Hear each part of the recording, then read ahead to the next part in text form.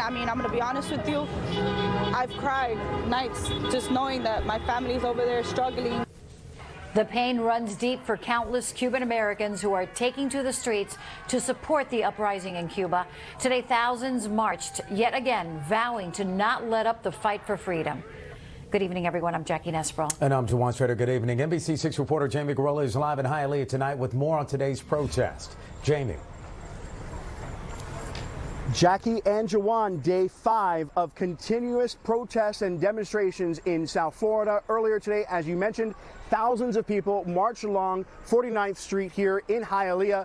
Cuban Americans vowing to continue. You know, each time I came to you this evening in a newscast, we introduced you to somebody new. All of them, though, sharing a very... I'm a proud Cuban. Listen, the communism needs to die. Thursday night, after thousands marched up and down 49th Street in Hialeah, we met this 23-year-old standing with a friend on an intersection. 60 years of this, that's it. I'm done. I'm over it. That's it. Maria Fernandez standing on this corner, still in her work uniform, carrying a homemade poster with the words Patria y Vida, which means homeland and life. I have nephews. I have uncles. My whole family is still up there. Maria dreams of the day of a better life for her family. I feel pain. I mean, I'm going to be honest with you. I've cried nights just knowing that my family's over there struggling and they're hungry. They don't have water. They don't have food. They wait hours to get a piece of meat, and sometimes they can't even get it. Maria's story, an echo of countless Cuban Americans here in Hialeah and South Florida, living a free and democratic life and feeling some kind of way that their loved ones can't, oppressed by the Cuban.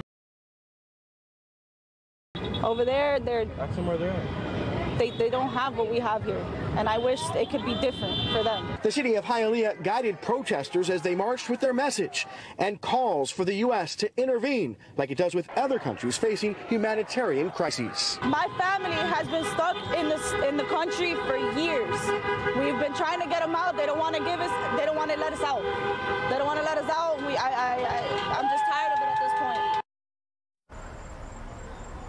All right, and the stories we've been hearing, the passion we've been feeling runs deep, generations deep. Everybody from their 20s to their 70s sharing the same experience and feelings about Cuba. As for the march here and rally that took place here in Hialeah, you can see this area at 49th Street and 67th Avenue is clear. That's because police are trying to force everybody west, away from this area, trying to get them to go into their cars and go home safely and possibly be out here again tomorrow. Reporting live tonight in Hialeah, Jamie Guirola, NBC6 News.